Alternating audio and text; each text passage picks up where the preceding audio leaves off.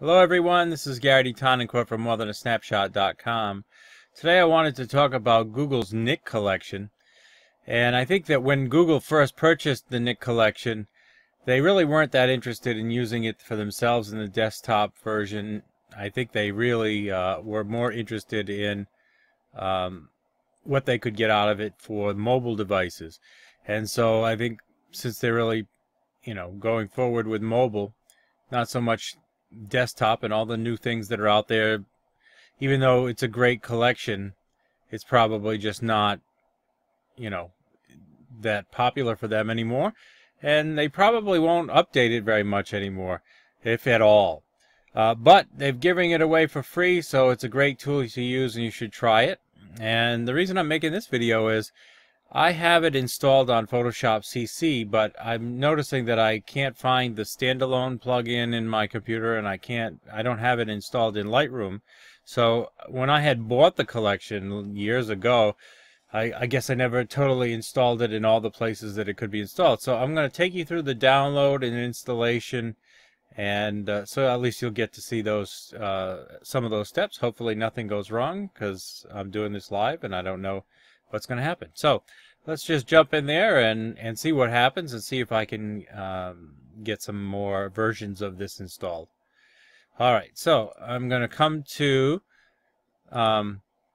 google.com/Nick collection, and that brings up this page. They don't even ask for an email address or anything like that. You just click download now, and it'll download it right away. So I'm just going to open it and go through the install. I'm doing it on a PC, so if you have a Mac, things may look a little bit different, but there is a Mac download version. Okay, English, yes, okay. Just go through the wizard, terms of service.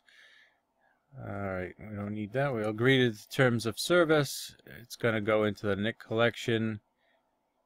It's making a second one. I guess that's fine. Alright, what programs do I want it to install on? I already have it installed on Photoshop, so I think I'm going to avoid that.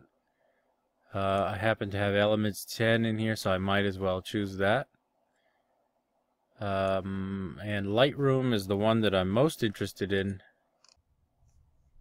Okay, it's finished, so finish that, and then I'll go to Lightroom and see if it's there.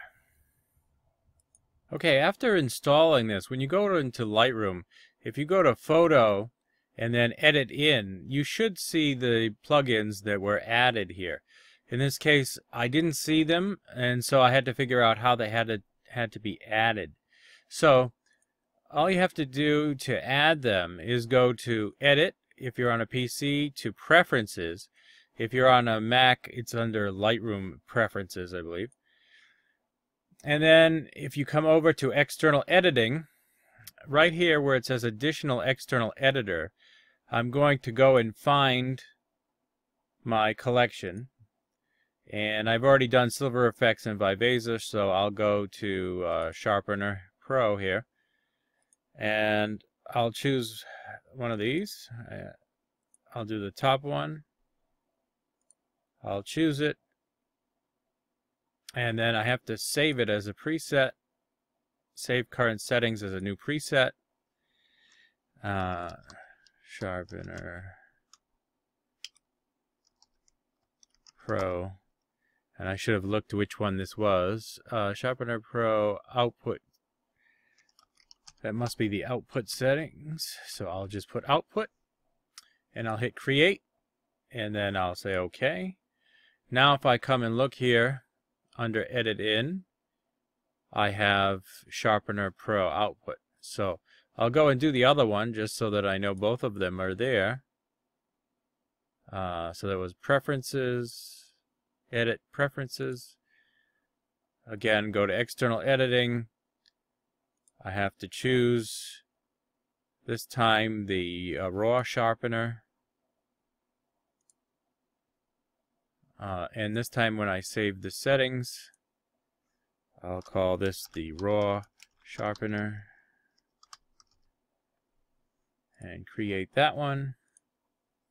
And if I go and look, edit in, now I have the raw sharpener and the output sharpener. So I just have to finish adding all of those. HDRFX Pro is already in there because that's one of the ones that it does separately. It does HDRFX Pro in a different way, and I'll show you that. I'll do define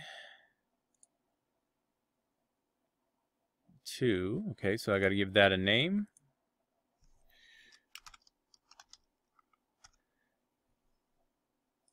Also, my other settings here I'm outputting as a TIFF file using a larger color space, Adobe RGB 1998, 16-bit, 240, and compressing as a zip file and stacking with the original. So, I mean, your settings could vary here a little bit, but those settings seem to work fairly well. So I'm going to continue adding those. Okay, now I've added all of them to Lightroom. The way I'm going to access most of these is by going to Photo and then to Edit In, and here you can see all of them listed. The other way I could get to it is by just right-clicking on any photo and going to Edit In, and again, here they are listed. And for example, let's try Viveza this time. If I click on that, it should open up. It's going to ask me to edit a copy with Lightroom adjustments. Say OK. It's going to create the TIFF file that we told it to create and send it over to their to whatever program I selected, which in this case is Viveza. It says the file formatted for that is not supported. All right, cancel that. One thing I've noticed, to get Viveza to work properly, I had to use the JPEG format, and I'll update those settings. And let's see if I can open it now. It would not open the TIFF file or the Photoshop file for some reason, but it worked when I tried the JPEG. Yeah, it's loading the JPEG just fine now in Viveza. Okay, so I fully installed all the programs into Lightroom, and I did have a few issues with preferences for a few of the programs. The sharpener, the two sharpener programs, the Define and the Viveza, I had to change the file format to JPEG for it to open.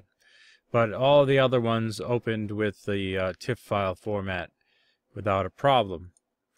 So the only other thing was that there was one other, the HDRFX program, and that is not opened from the Photo Edit In. You can find that under File, and because it handles the file differently, it's under Export with Preset, and if you come down to Google, you should see HDRFX Pro 2. So that one is handled a little bit differently. So that's how you can install your software into Lightroom.